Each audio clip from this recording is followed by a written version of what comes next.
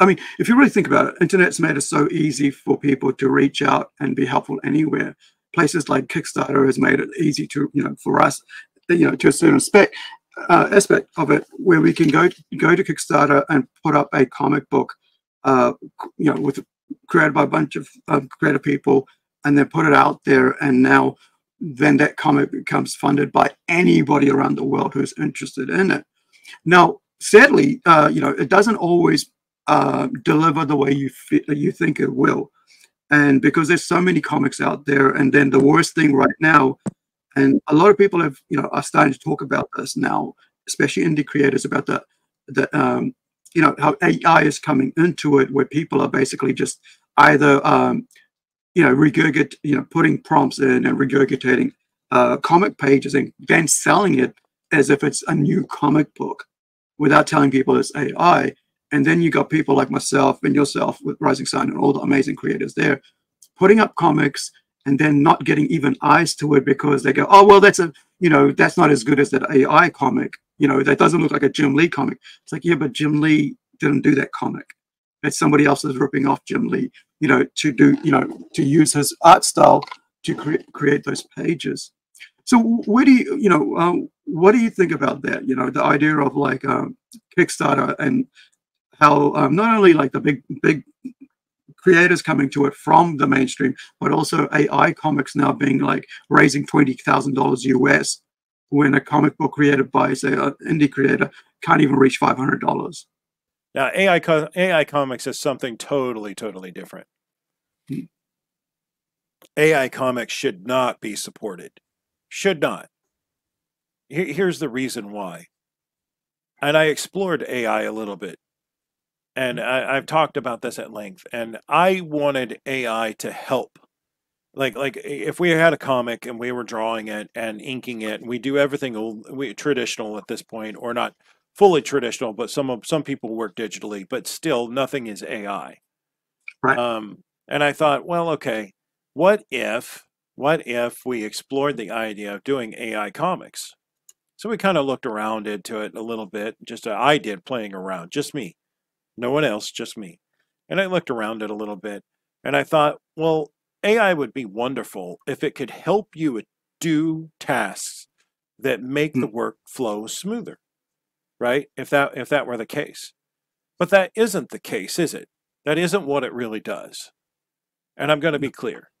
When you put it in GPT, and you put in the prompts, and you ask it to write you something or whatever, or any one of these, it is going to fully write something for you. It's not helping you write it.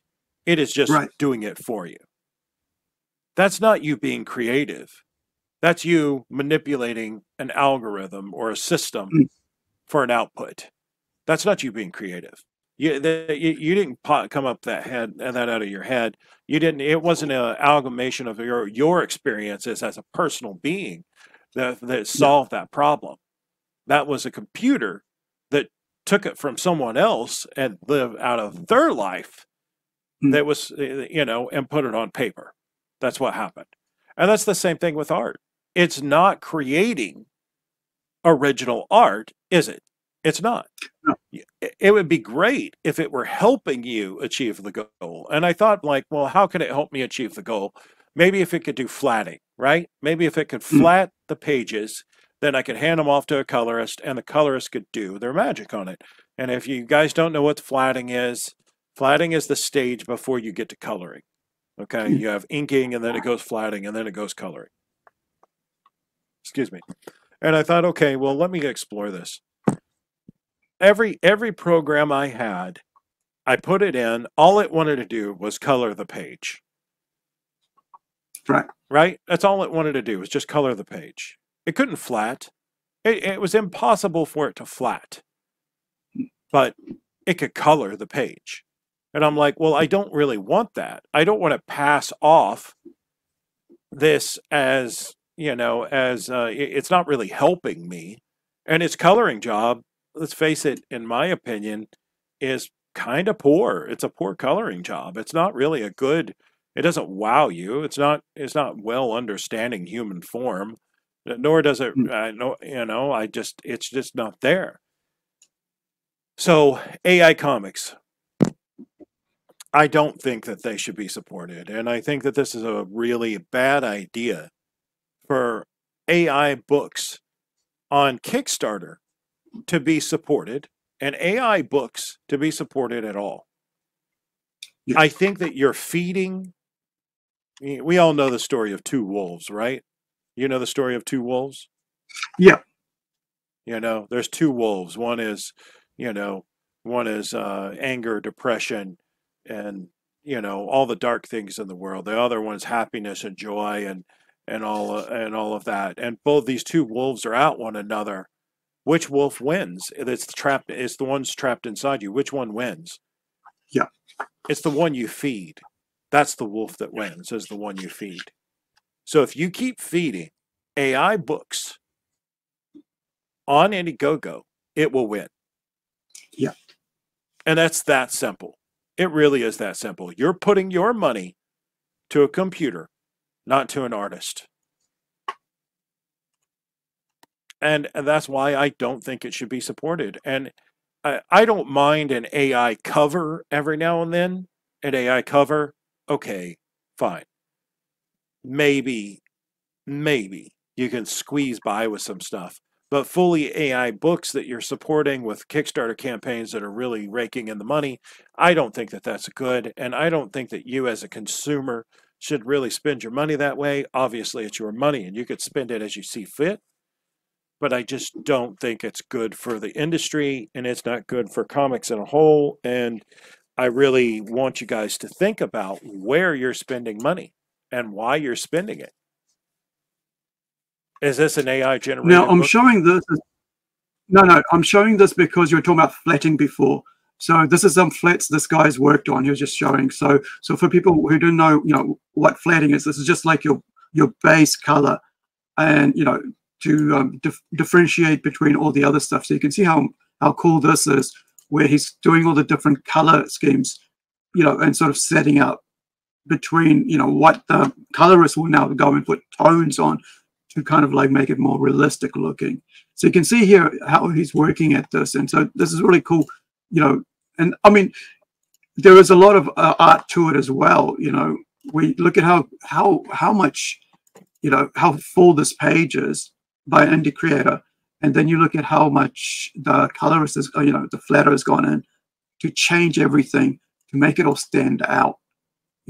This is human created art, and you can see how it's got this real natural feel to it, and you can tell it straight away because it looks real to you, right? Everything sort of flows right. And I think a lot of times, with AI art, I mean, it is getting to a point where you can't tell because they've been, they keep fixing the coding of it. But like, it's just the way the faces are set up, the natural look to it, you can always tell when someone's hand drawn something to when someone's like really bad at art, right? Or if it's AI. So, the anatomy here is perfect. Look at, just the way everything's sort of like set up to make it look, natural. And that's something that like, AI doesn't, it's unnatural. It's not something, it's taken from all this and then, created something else from that. So this is a group on Facebook called, Artists Against Generative AI. So I'm going to put that in the link if you guys want to check that page out, because there's a lot of people talking about this. They're artists from like painters to comic artists to various facets of the art industry, right? And creative industry, I should say. And a lot of people don't realize that in order for AI to do what it's doing, it is stealing art to do it. It is taking freely art of other people and manipulating it to make something similar.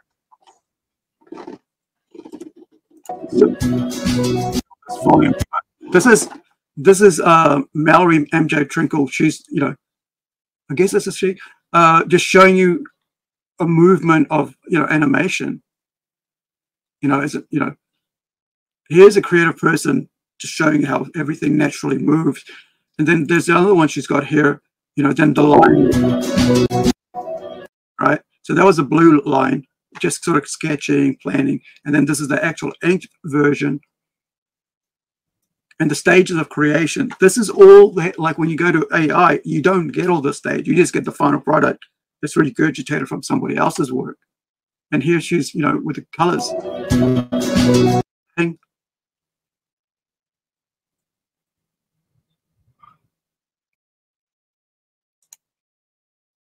And then you get the that same, you know, sort of like completed now, that whole thing. And then also here you got a little cat in the background there as well. Let's see if there's anything else. Nope, that was the last one. So yeah, you know, you can see how creating art, you know, and and all of this, when it goes to AI, there's gone. There's none of this learning period. There's no sort of honing a skill. There's not learning why that movement is there, why, you know, why this natural movement is in that, you know, in that animation, or just in the natural movement in that, you know, that comic book, why that looks that way, you know, and so why everything comes together. And so it's kind of like, you know, you've got recently there was like people tracing other people's work and selling it all over the world, you know. So let's have a look. I'm not sure how long. I don't know if you realize this, but a lot of the books being written right so here's a 5-minute now, or at least the great fiction of AI, right? So, and I'll finish with this one, and then we'll go and talk about our comics. Cook it down, or be well, and catch you later.